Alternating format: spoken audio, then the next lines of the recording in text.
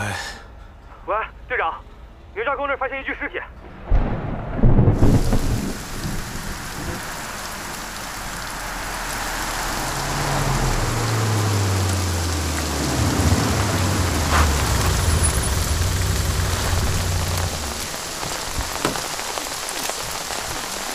队长，总共有没有伤？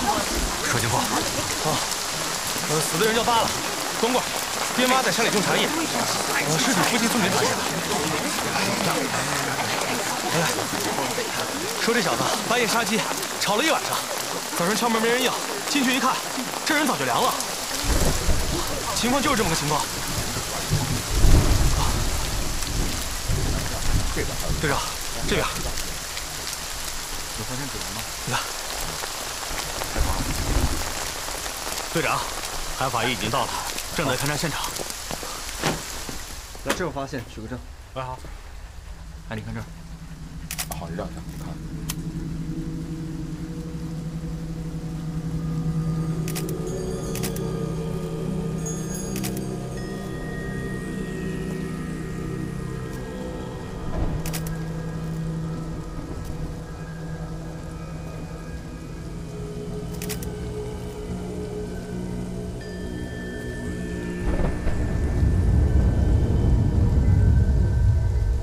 小安，有什么发现？从尸斑看，死亡时间大约在凌晨4点到5点。死者眉间和头顶处被钉上了铁钉，却没有明显出血现象，应该是死后被钉上的。另外，根据瞳孔分散程度来看，他极有可能是受到极度惊吓而死的。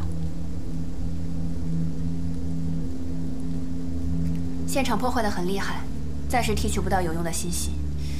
但他好像……怎么了？好像在进行某种神秘法事。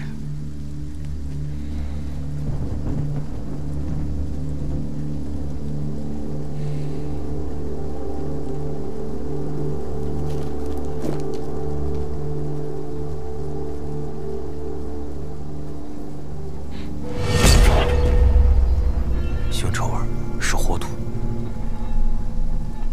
他下过墓。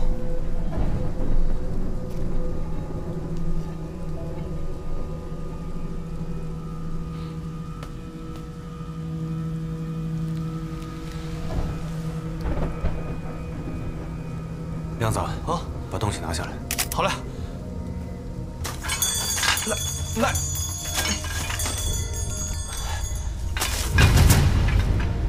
嚯，还真是个盗墓贼。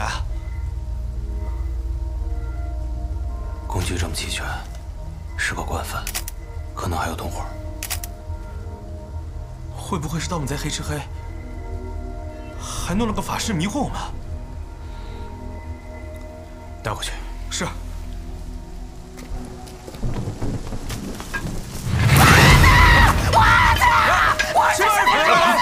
老太太，老太太，你先走走啊！来，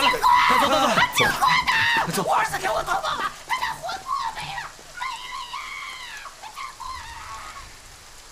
你是不是也觉得这案子不太简单？回去再说。把尸体带回警局，尸检报告要快。好。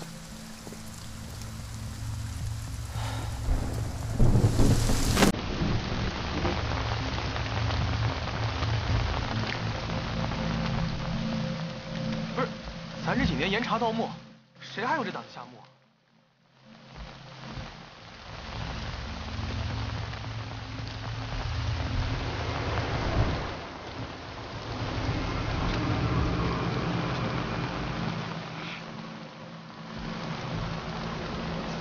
跟死者脚底的火土一样。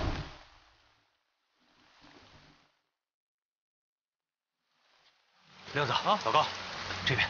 哎。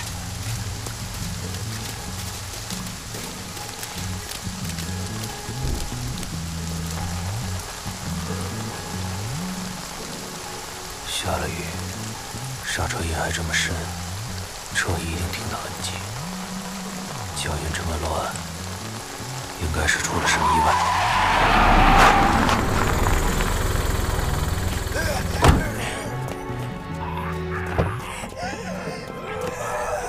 击杀伤痕，零碎脚印。下墓的时候，到底出了什么事？沈队，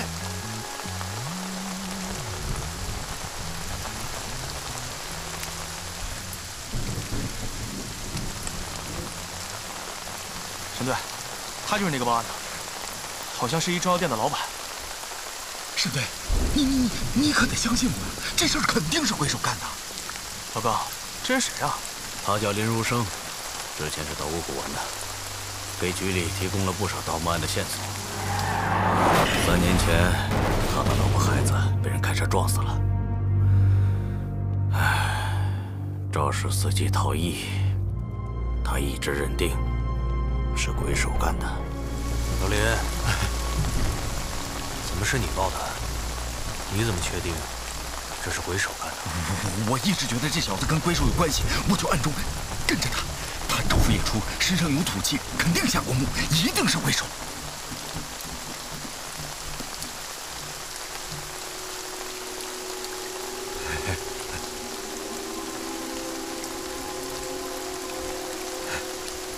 回警局说吧。哎，鬼手，就咱江宁一带最大的那个盗墓贼，据说从来没有露过面，一个人盗了好几个大墓。咱局里立案查了那么久，一直没有查到，还牺牲了个警员。对，牺牲的警员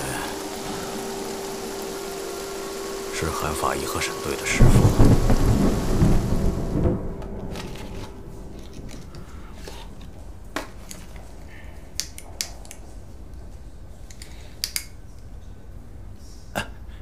沈队，别抽烟了，抽烟对身体不好，戒了吧啊！你每次要想抽烟了，就吃颗糖，很快就能戒了。这办法还是以前你师傅教我的，你试试。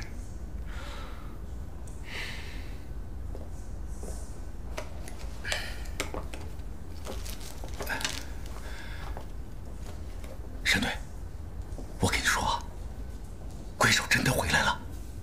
鬼手都是单干，不可能跟人组伙。沈队，你有没有想过，鬼手有可能他不止一个人呢？我只是猜的啊。可是我问过那些跟鬼手有接触的人，他们说的都不一样啊。他们描述的根本不是同一个人。